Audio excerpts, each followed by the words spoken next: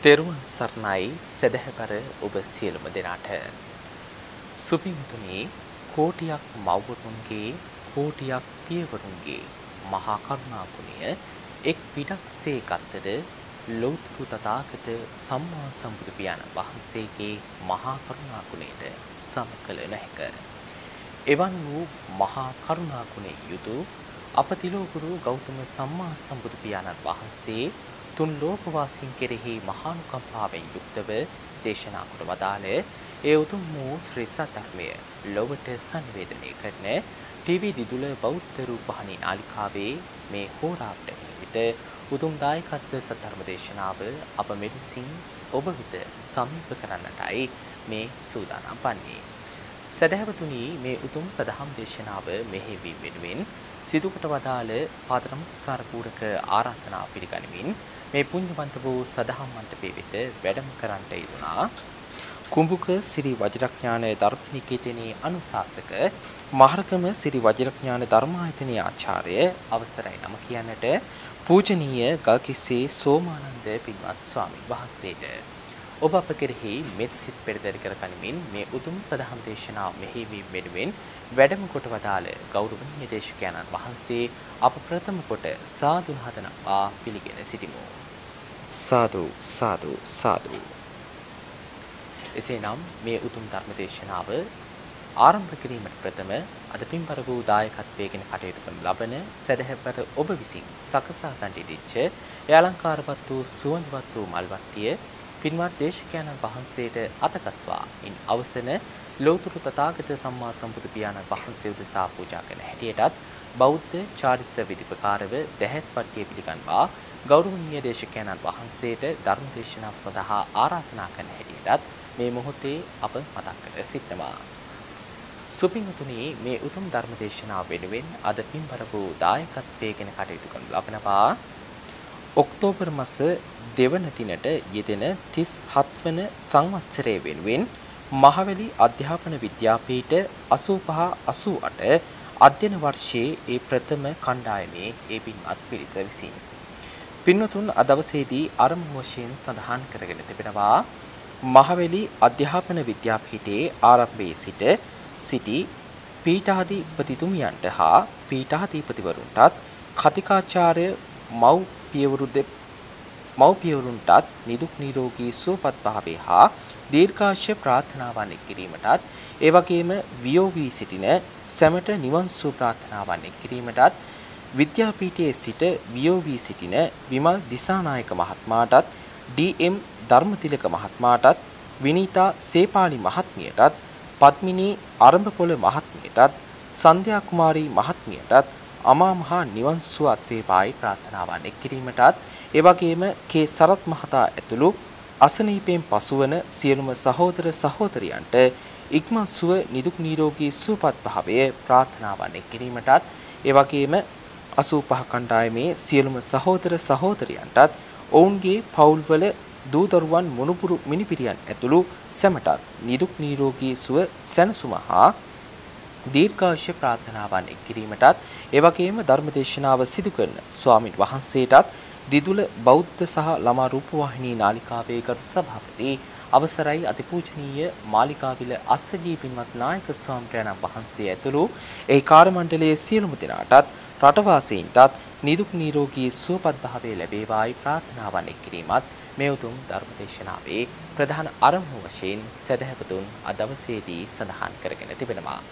සමන්ත චක්කවාලේසු අත්‍රා ගච්ඡන්තු දේවතා සද්ධම්මං මුනි රාජස්ස සුනන්තු සග්ග මොක්ඛදං ධම්මස්සවන කාලෝ අයං භදන්තා ධම්මස්සවන කාලෝ අයං භදන්තා ධම්මස්සවන කාලෝ අයං භදන්තා නමෝ තස්ස භගවතෝ අරහතෝ සම්මා සම්බුද්දස්ස නමෝ තස්ස භගවතෝ අරහතෝ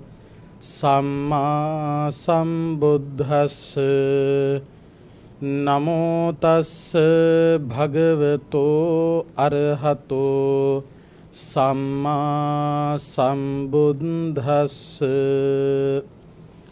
සබ්බිරේව සමාසේත සබ්බි කුම්බේත සන්තවං සතං සද්ධම්ම මඤ්ඤාය සබ්බ දුක්ඛා පමුංචති තී.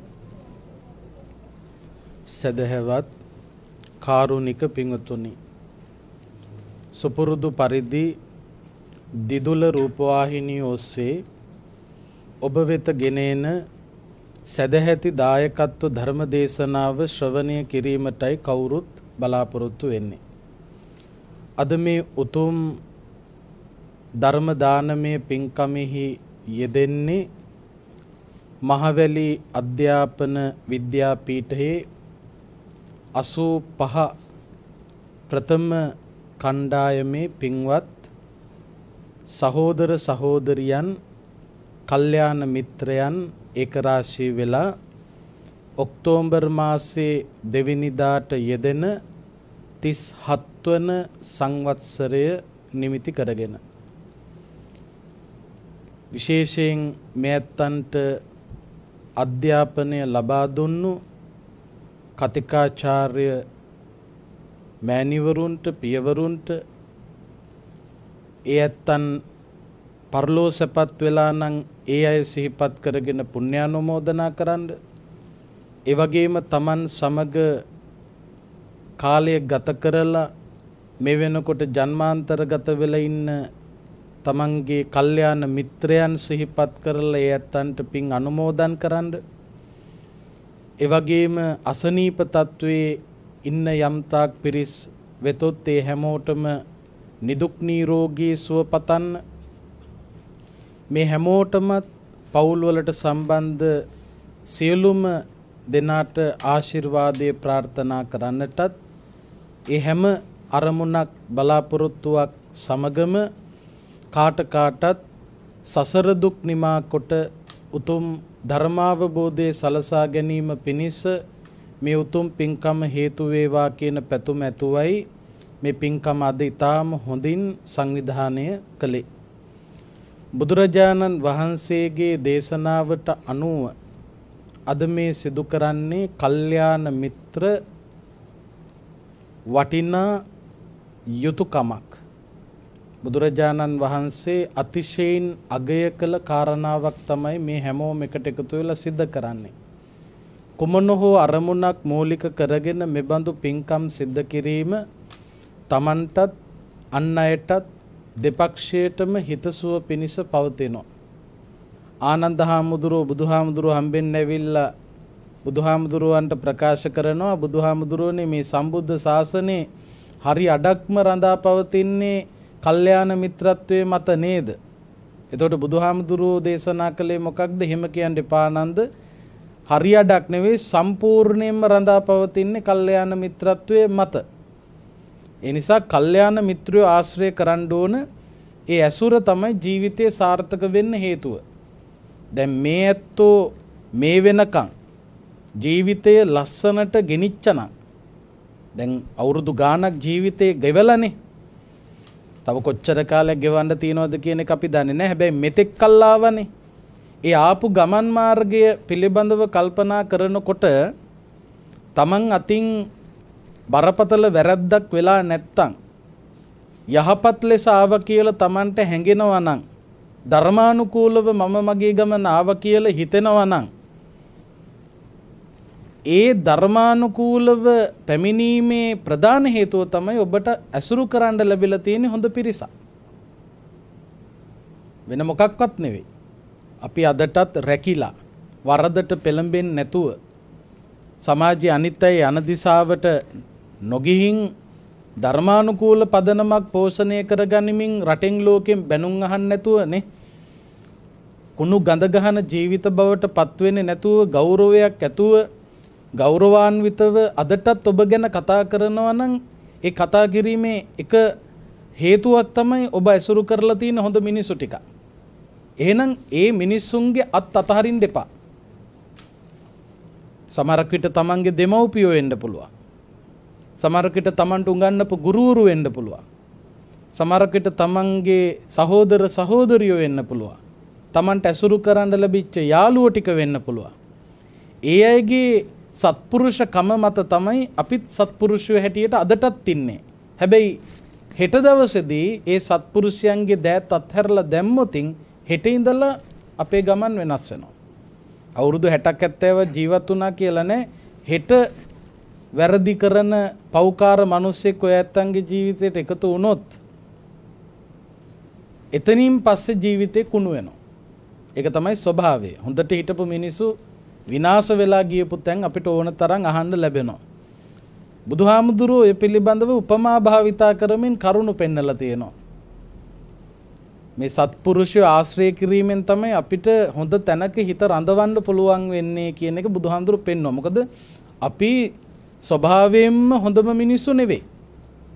පෘථග්ජනයිනේ. පෘථග්ජන කියන්නේ මොකක්ද? කෙලෙස් වලට බරයි. මේ හැම කෙනෙකුගේම හිතවල රාග, ద్వේෂ, මද, මෝහ, ඊර්ෂියා, වෛර ඕවා තියෙනවා. සිතිවිලි තියෙනවා. අප්‍රකටව තියෙනවා.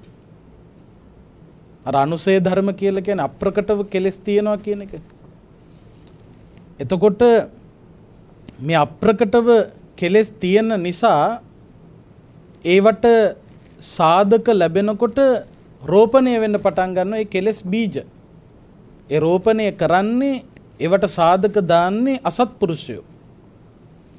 එතකොට අසත්පුරුෂයෙක් ඇසුරු කළොත් මෙතනින් පස්සේ ගමන කෙලෙස් වලට බර වෙලා මහා පීඩාකාරී ජීවිතයක් බවට පරිවර්තනය වෙනවා. ඒ නිසා සත්පුරුෂයන්ගේ දෑත් අත්හරින්න එපා. මොකද අපේ හිත කුණු ගොඩවල් වලින් පිරලා තියෙන හිත. ඒ නිසා ඒව ඇවිස්සුනොත් ගඳ ගහනවා.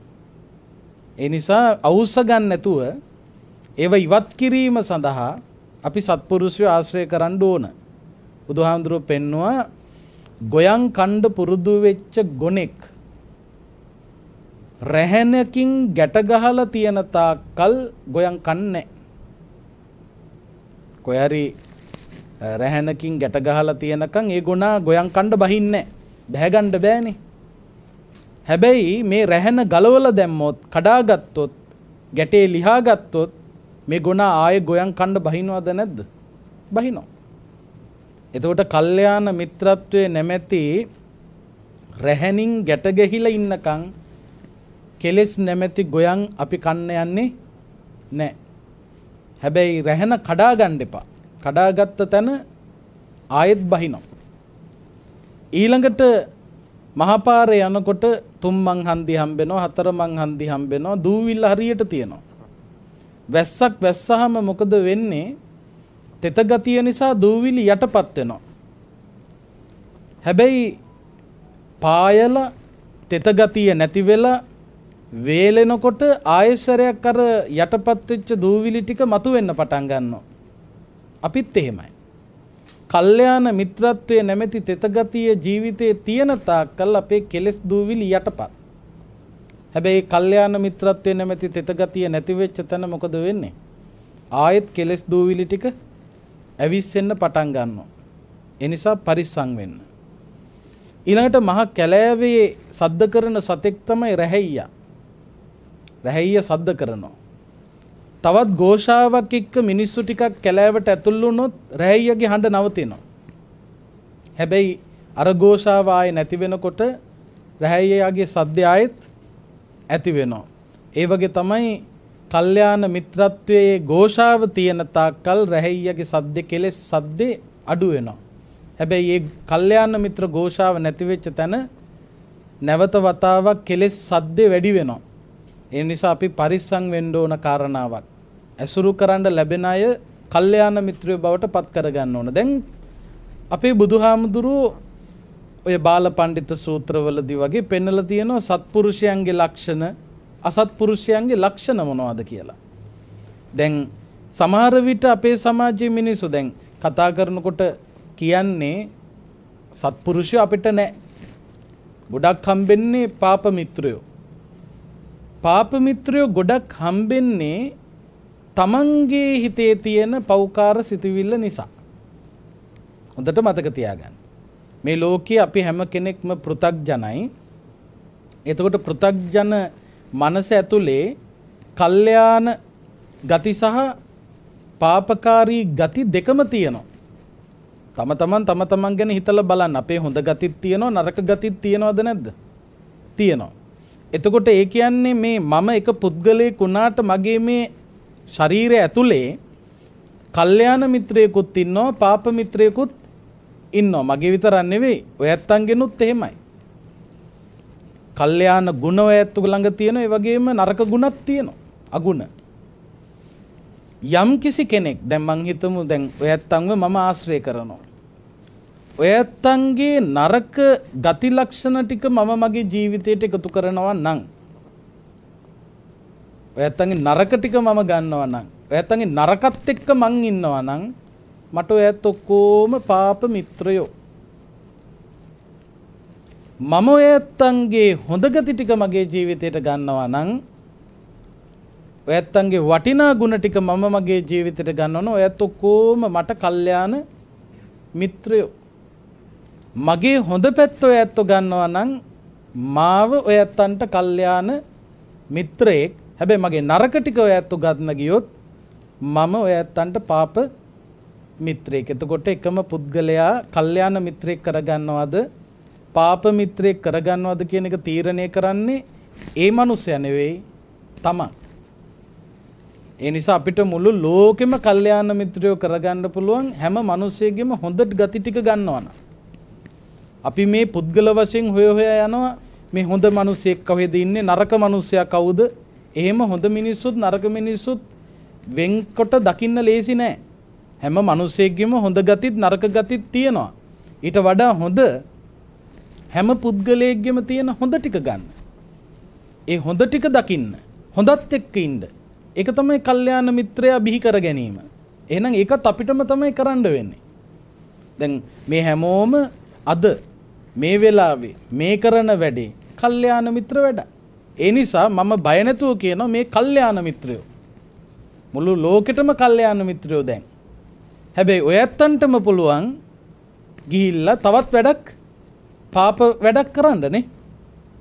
එතකොට පාප මිත්‍රයෝ එකම අය කොටස් දෙකකට බෙදෙන්න පුළුවන්. ඒ අය කරන දේවල් අනිත් අය ග්‍රහණය කරන විදිය අනුව. ඒ නිසා අපි හැම කෙනෙක්ම කල්යාණ මිත්‍රයෙක් බවට පත් කරගන්න ඕන. ඒ කල්යාණ මිත්‍රයෙක් බවට පත් කරගැනීමේ හැකියාව තියෙන්නේ Taman ළඟ. ඒ නිසා හැම කෙනෙකුගේම හොඳ දකින්න නරක නෙවෙයි. හොඳ ජීවිතයට ගන්න නරක නෙවෙයි. නරක ගන්න ගියොත් නරක වෙනවා. හොඳ ගන්න ගියොත් හොඳ වෙනවා. ඔන්න ඔය සත්පුරුෂ කල්යාණ මිත්‍ර ආශ්‍රය කියන එක අපේ ජීවිතේ පුරුදු පුහුණු කරනවා නම් අපිට කවදාකවත් වරදින්නේ නැහැ. දවසක් එක්තරා දෙවි කෙනෙකුට නිවි හැනහිල්ලේ ඉන්නකොට අදහස් කිහිපයක් ඇති වෙනවා. ඔය දෙවිවරුන්ටත් එක එක අදහස් ඇති වෙනවානේ. ඒ කාලේ එහෙම අදහස් ඇති වුණාම සමහර දෙවිවරු ගිහිල්ලා බුදුහාමුදුරුව හම්බෙනවා. බුදුහාමුදුරුව හම්බෙලා බුදුහාමුදුරුවන්ට කියනවා බුදුහාමුදුරනේ මට මෙන්න මෙහෙම අදහසක් ඇති වුණා. ඒ අදහස බුදුහාමුදුරුවන්ට ප්‍රකාශ කරනකොට ඒක හරිනම් බුදුහාමුදුරුවෝ හරි කියලා සාදුනාද පවත්වමින් පිළිගත්තා. කොච්චර හොඳ අදහසක්ද කියලා. අදහස වැරදි නම් වැරදි කියලා කිව්වා. අදහසට යමක් එකතු කරන්න ඕන නම් එකතු කරලා දේශනා කළා. ඔය ත්‍රිපිටකයේ අන්තර්ගත ධර්මකාරණා පිළිබඳව ගත්තාම බුදුරජාණන් වහන්සේටම පහළ වෙච්ච අදහස්ම නෙවෙයි ඔක්කොම. හොඳට මතක තියාගන්න. ත්‍රිපිටකයේ තියෙනවා බුද්ධ භාෂිත, ඊළඟට ඉසි භාෂිත, දේව භාෂිත, ඒ විදියට මේ ශ්‍රාවක භාෂිත. ඒ කියන්නේ බුද්ධ භාෂිත කියන්නේ බුදුරජාණන් වහන්සේ විසින්ම දේශනා කරපුවා. ආයෙ වෙන කොහෙන්වත් ඒවා එන්නේ නැහැ.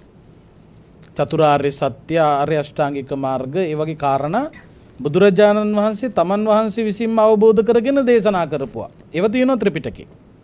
ඒවායේ ඍෂිවරුන්ගෙන්ුත් නැහැ, දෙවිවරුන්ගෙන්ුත් නැහැ, වෙන කිසිම කෙනෙක්ගෙන් එන්නේ නැහැ. එහෙම බුද්ධ භාෂිත දේශනා තියෙනවා.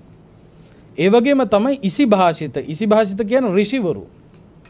පැරණි බුද්ධිමත් පඬිවරු ජීවිතවලට අවශ්‍ය කරන කරුණු කියලා තියෙනවා. ඔය අබුද්ධෝත්පාද කාලවලත් මිනිසුන්ට බණ කියලා තියෙනවා විවිධ ජීවිත හදාගන්න.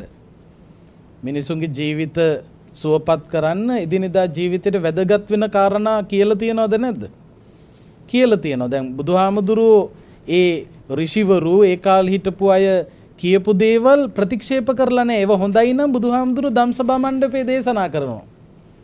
මෙන්න පැරණි අදහස් මෙහෙම තියෙනවා, මේවා හරි වටිනවා කියලා. ඔය ජනසන්ද ජාතකයේ එහෙම භව ගණනාවක ඉස්සෙල්ලා තොරතුරු කියන්නේ බුද්ධෝත්පාද කාලත් නෙවෙයි සමහරක් විට.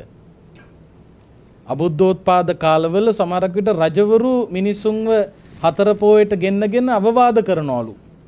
රටවැසිය හදන්න. බුදු කෙනෙක් නැහනේ. දහමක් නැහනේ. ඒතකොට රජතුමා ජීවිත හැදෙන්න අවශ්‍ය කරන අනුශාසනා කරලා තියෙනවා. ඒවා වැදගත් නිසා, ඒවා වටින නිසා බුදුහාමුදුරුවෝ ඒ දේශනා ධම්සභා මණ්ඩපයේදී සිදු කරලා තියෙනවා. මෙන්න මේ කාලේ මෙන්න මේ අය මෙහෙම කියලා තියෙනවා. කොච්චර වටිනවද කියලා. ඊළඟට දේව භාෂිත, දෙවිවරු ඇවිල්ලා තමන්ගේ අදහස් ප්‍රකාශ කරනකොට බුදුහාමුදුරුවෝ ඒ අදහසුත් හොඳයි නම් ධම්සභා මණ්ඩපයේ කියනවා, මහණෙනි මේ දෙවි කෙනෙකුට මෙන්න මෙහෙම අදහසක් ඇතිවෙලා තියෙනවා, බලන්න මේක කොච්චර හොඳද. ඊළඟට ශ්‍රාවක භාෂිත, ශ්‍රාවක මහසඟරුවනට ඇතිවෙච්ච අදහස් ඒවා ලෝකයාට දේශනා කරලා ලෝකයා සුවපත් වෙනකොට බුදුහාමුදුරුවන්ට ආරංචි වෙනකොට බුදුහාමුදුරුවෝ මෙන්න මේ මගේ ශ්‍රාවකයා මෙන්න මෙහෙම දෙසුමක් සිද්ධ කරලා තියෙනවා, කොච්චර වටිනවද, ඒක හරි වටිනවා කියලා බුදුහාමුදුරුවෝ නැවත දේශනා කරලා තියෙනවා. එතකොට ඒ බුදුහාමුදුරුවෝම දේශනා කළා තියෙනවා. ඒක ඔක්කොම බුද්ධ භාෂිත කියලා ගන්නත් පුළුවන්. මොකද හේතුව බුදුහාමුදුරුවෝ අනුමත කරලා දේශනා කරපු නිසා. මම කියන්නේ ත්‍රිපිටකයේ අඩංගු කරුණු බුද්ධ භාෂිත, දේව භාෂිත, ඉසි භාෂිත සහ ශ්‍රාවක භාෂිත හැටියට දකින්න පුළුවන්. දැන් ඔය සබ්බි සූත්‍රය මන් ධර්ම දේශනාවේ මාතෘකාව හැටියට සජ්ජායනා කරපු ගාථාව අන්තර්ගත සූත්‍රය දෙවි කෙනෙකුට ඇතිවෙච්ච අදහස්. ඒ වගේම ඔය පුනබ්බසෝ වගේ සූත්‍ර යක්ෂණියකට හටගත් අදහස් බුදුහාමුදුරුවෝ දැනගත්තාම ඒව වටින නිසා කියලා තියෙනවා. එතකොට බුදුහාමුදුරුවෝගේ චරිතයේ තිබෙන තවත් වටිනාකමක් තමයි අන් අයගේ මතත් අහලා තියෙනවානේ. ඒ සමහරුන්ට බෑනේ අනිත් කෙනා මොනවා කිව්වත් ඒ කිසිම කෙනෙක් කියන දේවල් නෙවෙයි මට මං කියන දේ අහන්න. එච්චරයි. නමුත් බුදුහාමුදුරුවෝ අහගෙන ඉඳලා තියෙනවා. ඒව හොඳයි නම් කියලා තියෙනවා. ඒ නිසා ඔය හැම තැනකම තියෙන හොඳ දේවල් ටික ගන්න. ඒව වැදගත් ජීවිතේට. ඉතින් එක්තරා දෙවි කෙනෙකුට නිවිහැනෙයිලි ඉන්නකොට මේ දෙවියන්ට අදහස් ඇති වුණා. ඒ අදහස් ඇවිල්ලා බුදුහාමුදුරුවන්ට ගාථා හැටියට ප්‍රකාශ කළා. මොකද්ද මේ ඇතිවෙච්ච අදහස්? මොනවා සම්බන්ධයෙන්ද? කල්යාණ මිත්‍ර ආශ්‍රය සහ ධර්මයේ ඇසුරු කිරීමෙන් ලැබෙන වාසි ලාභ. දෙවැත්තොත් කල්යාණ මිත්‍රයෝ ආශ්‍රය කරනවා නම්, ඊළඟට ධර්මයේ ඇසුරු කරනවා නම් ඔයත්තන්ට ලැබෙන ලාභ මොනවද කියන එක තමයි මේ දෙවියන්ට ඇති වෙලා තියෙන අදහස්. ඉතින් බුදුහාමුදුරු ළඟට ඇවිල්ලා දේශනා ප්‍රකාශ කරනවා, සබ්බිරේව සමාසේතහ සබ්බි කුබ්බේත සන්තවං සතං සද්ධම්ම මඤ්ඤාය සෙය්‍යෝ හෝති නපාපියෝ. බුදුහාමුදුරුවනේ යම්කිසි පුද්ගලයෙක් සත්පුරුෂය ඇසුරු කරනවා නම්, මේ ධර්මය ඇසුරු කරනවා නම් ඒ අය සෙය්‍යෝ හෝති නපාපියෝ, පිරිහෙන්නේ නැහැ, දියුණු වෙනවා. ඊළඟට සබ්බිරේව සමාසේතහ සබ්බි කුබ්බේතහ සන්තවං සතං සද්ධම්ම මඤ්ඤාය පඤ්ඤා ලබ්ධති නාඤ්ඤතෝ. සත්පුරුෂය ඇසුරු කරනවා නම්, ධර්මය ඇසුරු කරනවා නම් එයම තමයි ප්‍රඥාව ඇති කරගන්න තියෙන එකම මඟ. වෙන මඟක් නැහැ. ප්‍රඥාව ඇති කරගන්න වෙන මඟක් නැහැ. තියෙන එකම මඟ තමයි කල්යාණ මිත්‍ර ඇසුරු කිරීම සහ ධර්මයේ ඇසුරු කිරීම. ඊළඟට සබ්බිරේව සමාසේතහ සබ්බි කුබ්බේත සන්තවං සතං සද්ධම්ම මඤ්ඤාය ශෝක මජ්ජේ නසෝචති. ලෝකයා හඬන වැළපෙන විලාප දෙන ශෝක කරන තැන්වලදී යම් කිසි කෙනෙකුට ශෝක නොකොට අකම්පිත සිතකින් වාසය කරන්නට ලැබෙනවා නම් ඒ ලැබෙන්නේ සත්පුරුෂ ආශ්‍රය ධර්මයේ ඇසුර ලැබපු අයටමයි. සබ්බිරේව සමාසේතහ සබ්බි කුබ්බේත සන්තවං සතං සද්ධම්ම මඤ්ඤාය ඥාති මජ්ජේ විරෝචති. සොකීය ඥාතීන් මැද සැබවින්ම බබලන්නේ ධර්මය ඇසුරු කරන කල්යාණ මිත්‍රයෝ ඇසුරු කරන උදවියමයි. ඒ වගේම සබ්බිරේව සමාසේතහ සබ්බි කුබ්බේත සන්තවං සතං සද්ධම්ම මඤ්ඤාය සත්තා ගච්ඡanti සුග්ගතින්. යම් කිසි සත්වයක් සුගතිගාමී වෙනවා නම් දෙව්ලොව උපදිනවා නම් දිව්‍ය සම්පත් භුක්ති විඳීම සඳහා සුගතියට යොමු වෙනවා නම් සුගතිගාමී වීමේ රහසත් සත්පුරුෂ ආශ්‍රය සහ ධර්මයේ ඇසීමයි. සබ්බිරේව සමාසේතහ සබ්බි කුබ්බේත සන්තවං සතං සද්ධම්ම මඤ්ඤාය සත්තා තිට්ඨන්ති සාතතං. උපන්න දවස් ඉඳලා මැරෙනකන් ජීවත් වෙන්නේ කොච්චර කාලයක්ද? ඒ කාල සීමාව තුල සුවසේ යම් කිසි කෙනෙක් ජීවත් වෙනවා නම් ජීවත් වෙන්නෙත් කල්යාණ මිත්‍ර ආශ්‍රය ධර්මයේ ඇසුරු කරපු අයමයි. ඔන්න ඔය අදහස් ටික ඇති වුණා. ඇති වෙලා බුදුහාමුදුර ළඟට ගිහිල්ලා ප්‍රකාශ කළා. මොනවද කාරණා? සෙය්‍යෝ හෝතින පාපියෝ පිරිහෙන්නේ දියුණු වෙනවා. මේවා අපි තේරුම් ගන්න ඕනේ. ඔය මිනිස්සු පිරිහිලා යන්නේ වෙන කිසිම හේතුවක් නිසා නෙවෙයි. කල්යාණ මිත්‍රයෝ ආශ්‍රය කරන්නේ නැහැ. ධර්මයේ ඇසුරු කරන්නේ නැහැ. දැන් ඔය ඇත්තන්ට නෙවෙයි වර්තමානයේ ගත්තාම විද්වත් කතාවක් විද්වත් සාකච්ඡාවක් අහන අය හරි අඩුයිනේ. පොතපත පරිශීලනය කරන අය හරි අඩුයිනේ. බණක් අහන අය අඩුයිනේ. ඒ අඩු වෙන තරමට ඒ අය පිරිහෙනවා. ඒක සමාජයේ පේන්න තියෙන දෙයක්. අද ඒවට යොමු වීම බොහොම දුර්වල වෙලා තියෙන්නේ.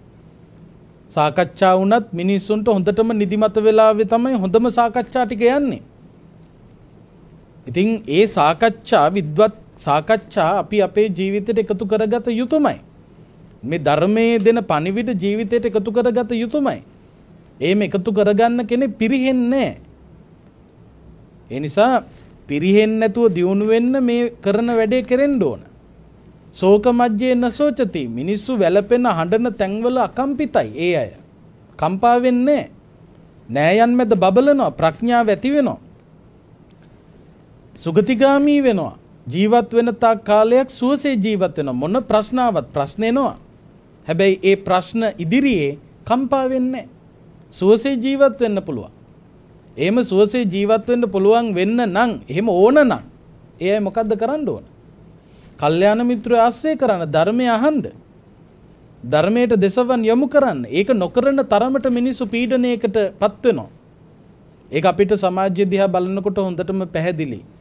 මිනිසුන්ට දැන් වර්තමානයේ ගත්තාම ඉස්සර මිනිසුන්ට බණ අහන්න හම්බුණා. ගමයි පන්සලයි වැවයි දාගබයි කියපු උත්තරීතර සංකල්පයනේ.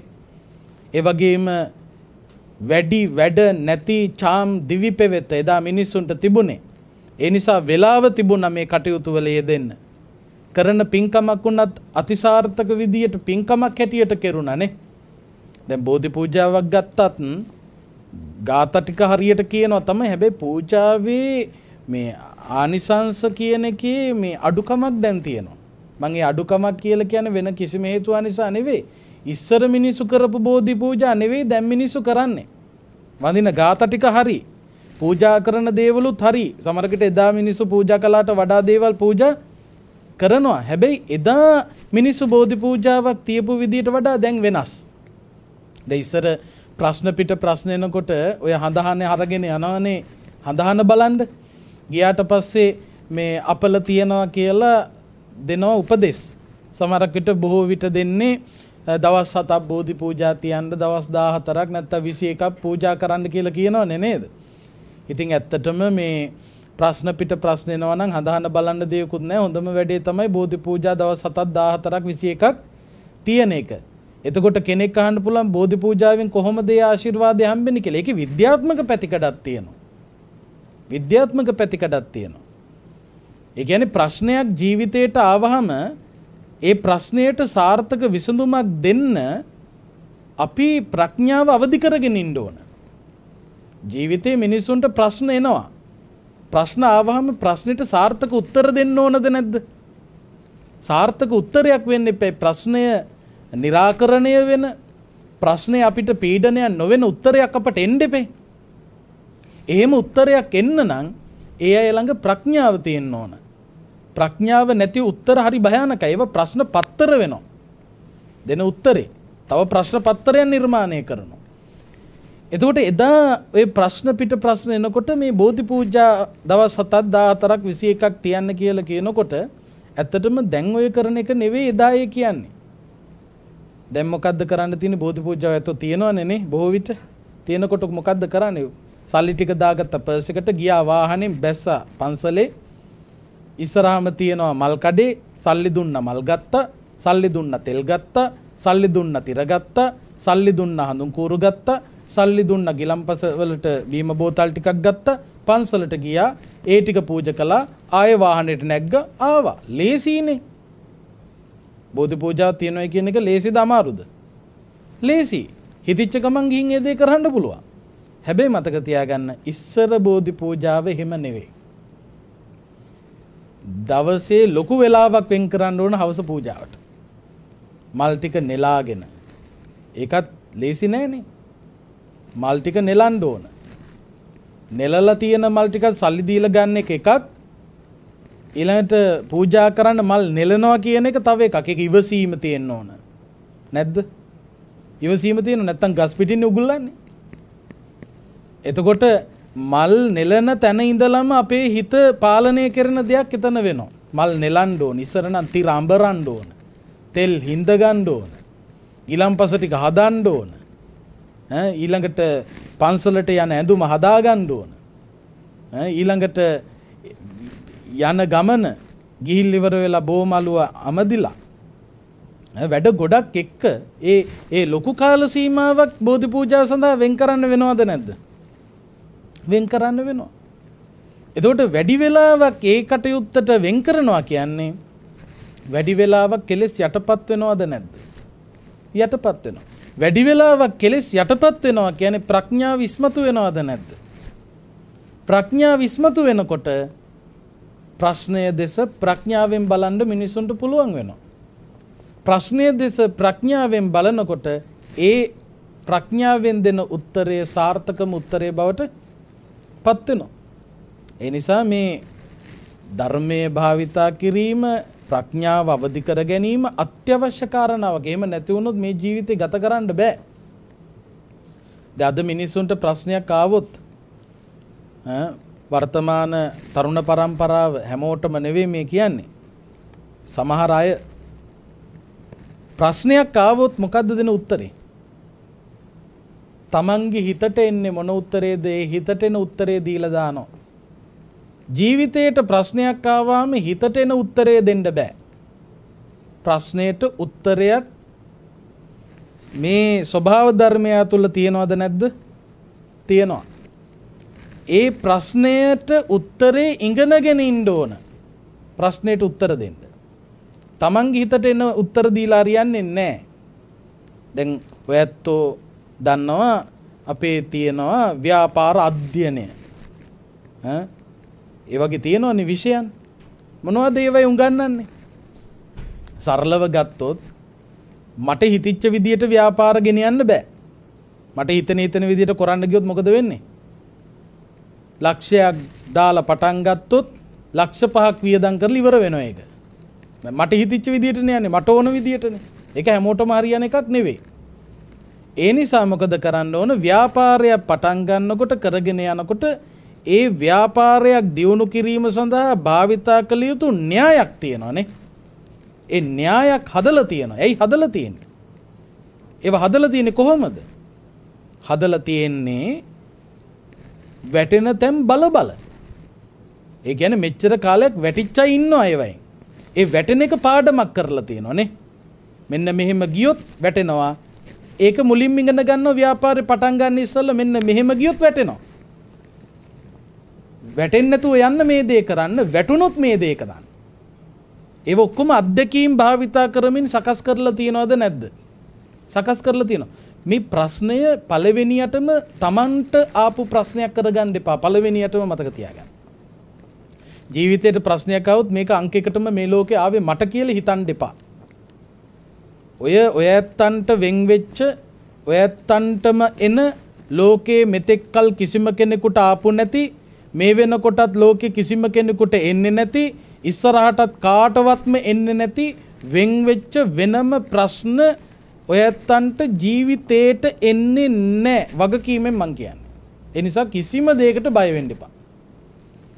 කොහොම කරණම් ගහලා කැරකිලා ප්‍රශ්නයක් ආවත් ඒ ප්‍රශ්නය මේ ලෝකේ තව කෙනෙකුට ඇවිල්ලා තියෙනවා, ඇවිල්ලා එන්නත් තියෙනවා.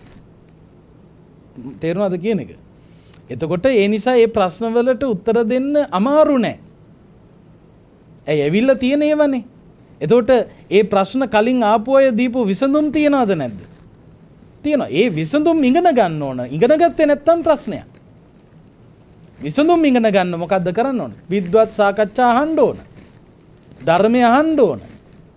ඒ වැදගත් දේශන ටිකක් අහන්න ඕන. ඒව අහනකොට තමයි ඒ ප්‍රශ්න වලට උත්තර ටික අහන්න හම්බෙන්නේ. එහෙම නැති වුණොත් මොකද වෙන්නේ? ප්‍රශ්නය මගේම කරගෙන මම්ම උත්තරයක් දෙන්න ඕන කියලා හිතට එන උත්තරේ දීලා දානවා. ඒ දෙන උත්තරේ ප්‍රශ්න ගොඩක්. එතකොට කල්යාණ මිත්‍රය ආශ්‍රය කරන අය සුවසේ ජීවත් වෙන්නේ ඒ අයගෙන් ලැබෙන අවවාද ටික. ධර්මය ආශ්‍රය කරනකොට උත්තර ටික ලැබෙනවා. ඒව ජීවිතයට එකතු කරගෙන යන්න ඕන. ඒවට ඉතින් දේශන අහන්න ඕන. පොතපත කියවන්න ඕන. ගේම් ගහ ඉඳලා හරියන්නේ නැහැ. අර අන්තර්ජාලයේ උඩට පහළට ගිහින් ඉඳලා හරියන්නේම නැහැ. ඊට එහා දෙයක් පොතපතේ තියනවද නැද්ද? පැරණන්ගේ අදහස් තුල තිබුණද නැද්ද? තිබුණා. ඒව ඉගෙන ගන්න ඕන. ඒවයි කාරණා බොහෝමයක් තියෙනවා. දැන් බලන්න දරුවෙක් මේ ලෝකෙට බිහි කළාට පස්සේ ඒ බිහි වෙච්ච දරුවා හදනවා කියන එක ඇත්තටම දෙමව්පියෝ වෙනම ඉගෙනගෙන කරන්න ඕන වැඩක් නෙවෙයිද? වෙනම ඉගෙනගෙන කරන්න ඕන වැඩක්. ඇත්තටම විවාහ වෙන්න ඉස්සෙල්ලා දරුවෝ බිහි කරන්න ඉස්සෙල්ලා ඉගෙන ගන්න ඕන දරුවෝ හදන්නේ කොහොමද කියන එක. වෙනම කෝස් එකක්. ඒ කෝස් එක කරන්න නැතුව ගියොත් මොකද වෙන්නේ? ඒ දරුවෝ හරියට හදා ගන්න හම්බෙන්නේ නැහැ. එතකොට දරුවෝ හදන්නේ කොහොමද කියන එක, බිහි වෙච්ච දරුවා කොයි විදියටද ගෙන යන්නේ කියන එක ගැන ඉගෙන ගන්න හම්බෙන්නේ කොහොමද? කල්යාණ මිත්‍රාශ්‍රය ඕන. ධර්මය ඇසුර ඕන. දැන් ශිෂ්‍යෝ පාලනය කරන්නේ කොහොමද? ඒව ඉගෙන ගන්න ඕනනේ. එහෙම නැතුව බෑනේ. Tamanට හිතිච්ච විදියට කරන්න ගියාම මොකද වෙන්නේ? ලොකු ගැටලු වලට මුහුණ පාන්න වෙනවා. දැන් බලන්න අපි මේවා නිතර කියන කාරණා. දරුවෙක් මේ ලෝකෙට බිහි වුණාට පස්සේ දරුවා ලස්සන සාර්ථක දෙමව්පියන්ට කීකරු දරුවෙක් බවට පරිවර්තනය කිරීම සඳහා ගත යුතු ක්‍රියාමාර්ග උගන්වලා තියෙනවා. මොකක්ද ක්‍රියාමාර්ගය? මම මේක කාරණාවක් කෙටියෙන් පැහැදිලි කරන්නේ මේ සාකච්ඡා අහන්න කියන එක සමාජයේ දැනුවත් කරන්න. වැදගත් දේවල් අහන්න ඕන කියන එක. විශේෂයෙන් වත්මන් පරපුරට. ඔය එක එකව කර ඉඳලා හරියන්නේ නැහැ. ඒව අහන්න. පොතපත කියවන්න. ඒක වැදගත් කියන එක පෙන්වන්නයි මම මේ ගන්නෙ.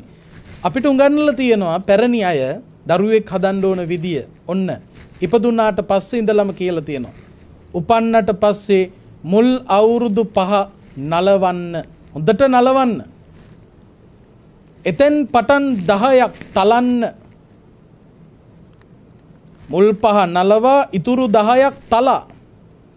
එතෙන් පටන් මිතුරෙකුසේ වරද පෙන්වා දෙන්න. ඔන්න උගන්වපු ක්‍රමය. මුල් 5 නලවා ඉතුරු 10ක් තලා.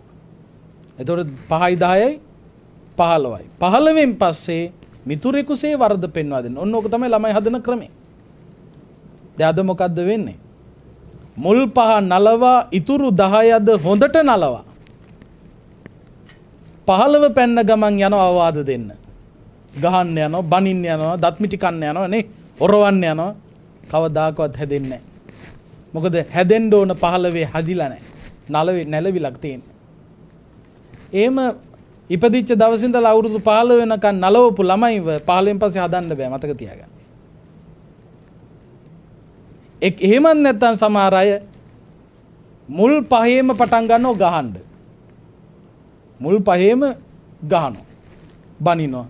මං ගාවට එකන් එන්න එපා සමහර අම්මලා එකන් එනවා. හාමුදුරනේ ළමයා හිතුවක්කාරයි. එකන් එන්න කිව්වා මේ පොඩි පැටව.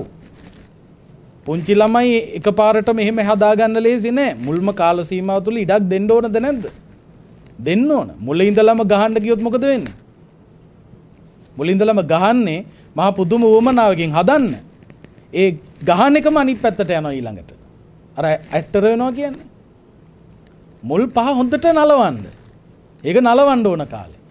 එතනින් පස්සේ 10ක් තලන්න. තලන්න කියන්නේ මෝල් ගස් අරන් ගහන්න කියන එක නෙවෙයි. වරද දකින්න තැනදී දකින්න හැම තැනම අවධානයෙන් ඉන්න ඕන.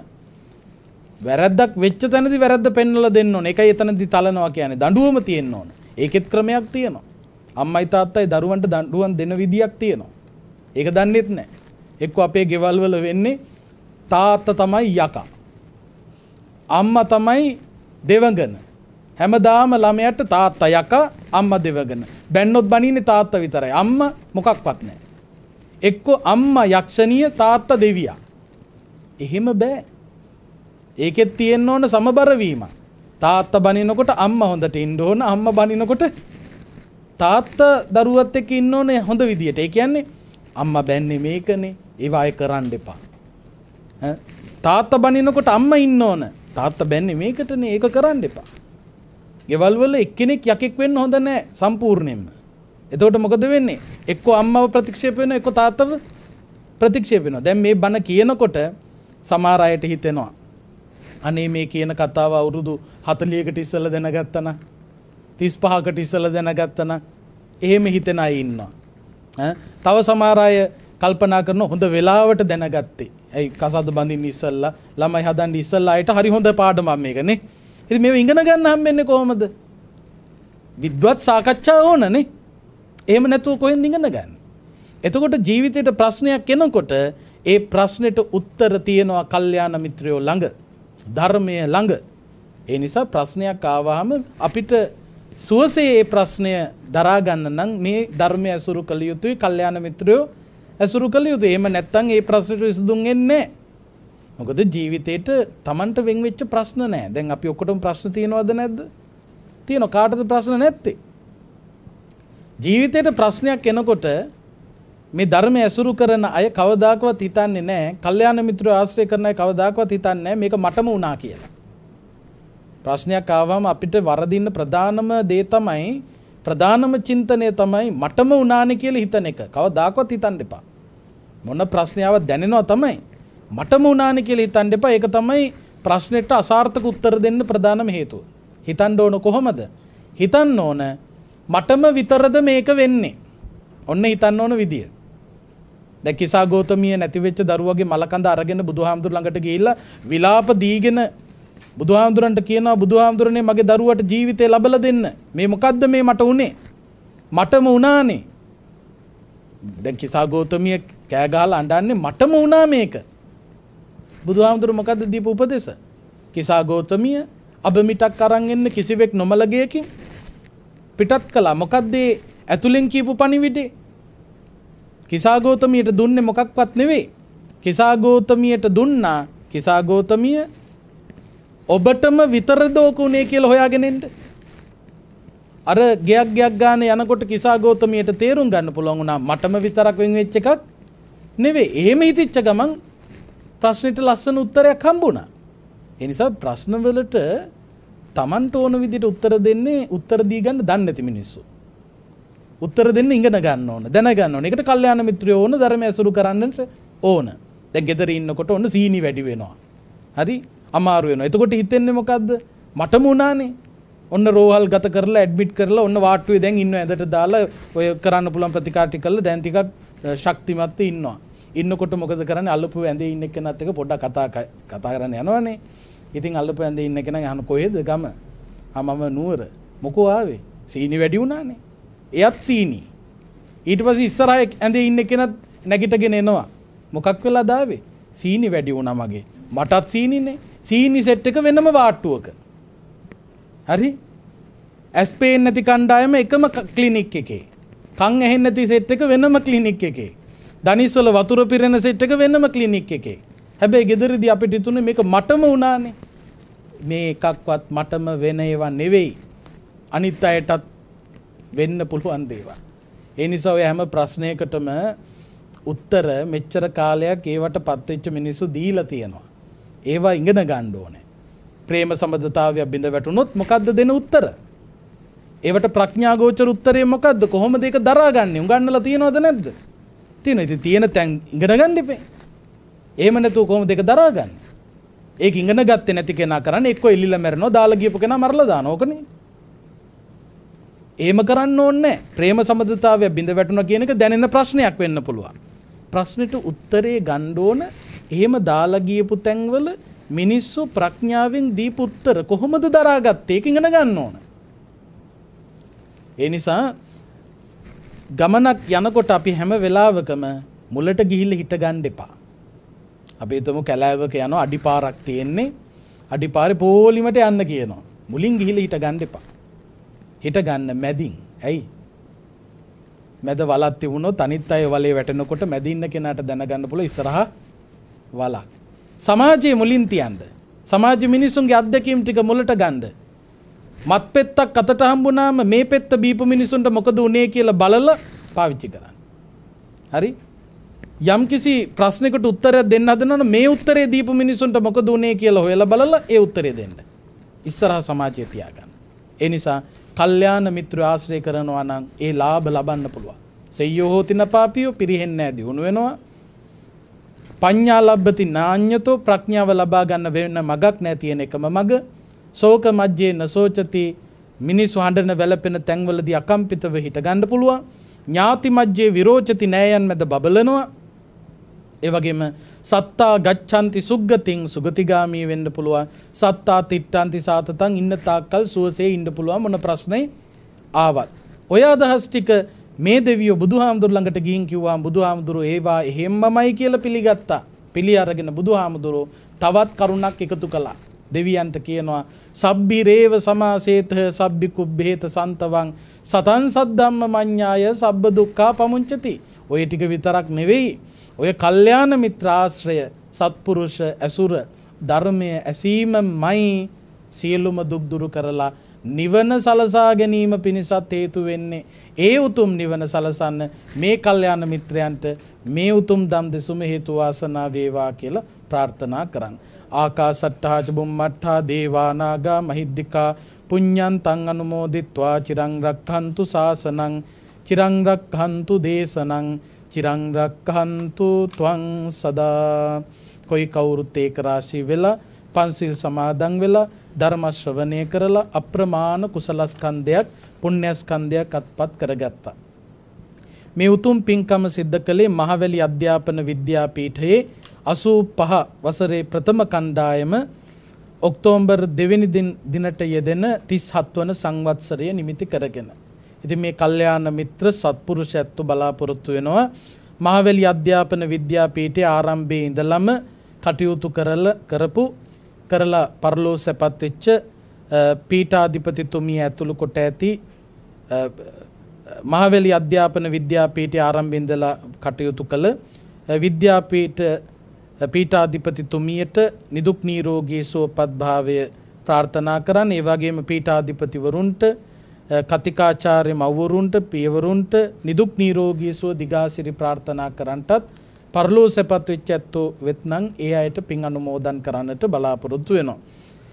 ඒ වගේම මේ ඇත්තන් එක්කම විද්‍යාපීඨයේ ඉඳලා පරලෝ සැපත් විමල් දිසානායක මහත්මයාට, ඩී.එම්. ධර්මතිලක මහත්මයාට, විනීතා සේපාලි මහත්මියට, පද්මිනී අරඹපොළ මහත්මියට, සන්ධ්‍යා කුමාරි මහත්මිය ඇතුළු කොට ඇති මිය පරලෝ සැපත් වෙච්ච යම්තාක් සහෝදර සහෝදරියෝ වෙත්නම් ඒ හැමෝම සිහිපත් කරගෙන පින් අනුමෝදන් කරන්නට බලාපොරොත්තු වෙනවා. ඒ වගේම කේ සරත් මහත්මයා ඇතුළු අසනීප තත්වයේ සිටින සියලුම සහෝදර සහෝදරියන්ට ඉක්මන් සුවය ප්‍රාර්ථනා කරන්නටත් මේ ඇතු බලාපොරොත්තු වුණා. ඒ වගේම 85 කණ්ඩායමේ සියලුම සහෝදර සහෝදරියන්ට ඒ අයගේ පවුල්වල දූපුතුන්ට කොයි කාටත් දරු මුණුපුරන්ට නිදුක් නිරෝගී සුව ප්‍රාර්ථනා කරන්ටත් දිදුල මාධ්‍යාලයේ සභාපති ධූරය ඔබවන මාලිගා විලාස ජිනායක හාමුදුරුවෝ ඇතුළු ඔබට දම් දෙසුම් පවත්වන ගෞරවනීය මහා සංඝරුවනටත් දිදුල කාර්ය මණ්ඩලයටත් රටවැසි ලෝවැසි හැමෝටමත් සෙත් ප්‍රාර්ථනා කරන්නට බලාපොරොත්තු වෙනවා. ඉතින් ධර්ම දානමය පින්කම සිද්ධ කළා. ඒ වගේම තවත් විශේෂ පින්කමක් සිද්ධ කළා. මේ ඇත්තෝ මේ ධර්ම දේශනාවට වැඩම කරන අපගෙන් විමසුවා අපේ හාමුදුරුවනේ පිරිකර හැටියට විශේෂ දෙයක් පූජා කරන්නට තිබෙනවාද? ඒක බොහොම වටින කාරණාවක්. මොකද හේතුව එක පැත්තකින් භික්ෂූන් වහන්සේ නමකට පරිභෝජනය කරන්න පුළුවන් වෙන විදියට ඒ පිරිකර ආදී සකස් කරන්න පුළුවන් නම් ඒක ප්‍රයෝජනවත්. ගොඩාක් වෙලාවල් වලදී ඒ ගැන මිනිස්සු සැලකිල්ලක් ඇති කරගත යුතුයි. ඔය කඩවල් වල තියනවායි කියන හැමදේම පාවිච්චි කරන්න පුළුවන් කමක් නැහැ. ඒකත් දැන් එක එක විදියට ව්‍යාපාර මට්ටමකට වැටිලා තියෙන්නේ. දැන් පෞගිය කාලවල අපිට හම්බෙන වටාතු මේ එක එක එව්ව අලවලා ඒවා ගෙනියන්න ලේසි වෙන්නේ නැහැ. ඒවා ගෙනියන්න බෑ. මේ අවුවට වැස්සට කුඩයක් ගෙනියනවා කියලා මුතු කුඩයක් උස්සන් පාරේ යන්න බෑනේ නේද? ඉතින් ඒ නිසා මිනිස්සු නොසිතන දේවල් මිනිස්සු තේරුම් ගන්න ඕනේ. ඉතින් ඒ නිසා විමසා සොයා බලා කටයුතු කිරීම ඊටාම වටිනවා. ඉතින් අපිට පොරවන්න පුළුවන් වෙන විදියට සිවුරු සකස් කිරීම සඳහා මේ ඇත්තෝ ඒ දායකත්වයේ සපයලා ඒ කටයුතු සම්පූර්ණත්වයට පත් කරලා තියෙනවා. භික්ෂුන් වහන්සේටල්ට ප්‍රයෝජනෙට ගන්න පුළුවන් වෙන විදියට. ඉතින් ඒ පින්කමත් අද මේ වෙලාවේ සිද්ධ කරනවා. ඒ පින්කමත් මේ වෙලාවේ සිහිපත් කරගනිමින් මේ හැම ආකාරයකින්ම රැස් කරගත් සකල කුසලානි සංස නම් සඳහන් කළ නොකළ නමින් මියගිය සියලුම දෙනා අනුමෝදන්ව සසර දුකින් නිතරව උතුම් නිවනින් සැනසෙත්වා කියලා අපි මියගිය ඥාතීන්ට පින් දෙමු. ඒ වගේම දෙවියොත් මේ පින් අනුමෝදන්ව උතුම් නිවනින් සැනසෙත්වා කියලා දෙවියන්ටත් පින් දෙමු. ඉදම්මේ ඥාතීනං හෝතු සුඛිතා හොන්තු ඥාතයෝ ඉදම්මේ ඥාතීනං හෝතු සුඛිතා හොන්තු ඥාතයෝ ඉදම්මේ ඥාතීනං හෝතු සුඛිතා හොන්තු ඥාතයෝ ittavataච අම්හෙහි සම්භතම් පුඤ්ඤ සම්පදං සබ්බේ දේවානුමෝදන්තු සබ්බ සම්පත්ති සිද්ධියා ittavataච අම්හෙහි සම්භතම් පුඤ්ඤ සම්පදං සබ්බේ දේවානුමෝදන්තු සබ්බ සම්පත්ති සිද්ධියා ittavataච අම්හෙහි සම්භතම් පුඤ්ඤ සම්පදං සබ්බේ දේවානුමෝදන්තු සබ්බ සම්පත්ති සිද්ධියා. මෙසේ රැස් කරගත් සකල කුසලානිසංසයන්ගේ බලෙන් කාටත් උතුම් ධර්මාවබෝධය පිණිසම හේතු වාසනා වේවා කියලා සාදු කියලා නිවන් පතන්න ඕම වැඳගන්න. අභිවාදන සීලිස්ස නිච්ඡං වද්ධාපචායිනෝ චත්තාරෝ ධම්මා වඩ්ඩන්ති ආයුවන්නෝ සුඛං බලං ආයුරාෝග්‍ය සම්පatti සග්ග සම්පatti මේවච අතෝ නිබ්බාන සම්පatti ඉමිනාතේ සමිජ්ජතු. සාදු සාදු සාදු. සුපින්තුනි, ඔබ මෙලෙසින් ශ්‍රවණය කරන්නට යෙදුණු මේ උතුම් සද්ධර්ම දේශනාව මෙහෙවා වදාළ ගෞරවනීය දේශකයන්න් වහන්සේට තවත් চিරාත් කාලයක් මෙවැනි උදාරතර වූ ආගමික ශාසනික හා සංස්කෘත සේවාවන් වල නියැලෙන්නට අවශ්‍ය ශක්තිය, ධෛර්යය, වාසනාව, නිදුක් නිරෝගී සුවපත් භාවය, දීර්ඝායුෂ ශ්‍රී සම්පන්නිය ලැබේවායි අප සාදු හතනම්වා ප්‍රාර්ථනාවන් කරමු. සාදු සාදු සාදු. සදහැවතුනි, මේ උතුම් සද්ධර්ම දේශනාව වෙනුවෙන් අද පින්බර වූ දායකත්වයෙන් කටයුතු කරන ලබන මේ සුපින්තුන් අද දවසේදී බලාපොරොත්තු වන්නා වූ සියලුම යහපත් අරමුණු ඒ ආකාරයෙන්ම ඉෂ්ට සමුද්දිමත් භාවයට පත් වේවා. ධර්ම ශ්‍රවණය කළා වූ ලක්වාසී ලෝකවාසී ඔබ සියලුම දෙනාගේ යහපත් බලාපොරොත්තුන් ඒ ආකාරයෙන්ම ඉෂ්ට සමුද්දිමත් භාවයට පත් වේවා යන බලාපොරොත්තුන් පෙරදැරිව ටීවී දිදුල බෞද්ධ රූපවාහිනී නාලිකාව මගින් ඔබ වෙත සංනිවේදනය කරන මේ පැයට නියමිත උතුම් දායකත්ව සද්ධර්ම දේශනාව අප මෙලෙසින් මාවටපත් කරනවා. ඔබ සියලුම දෙනාට සම්මා සම්බුදු සරණයි.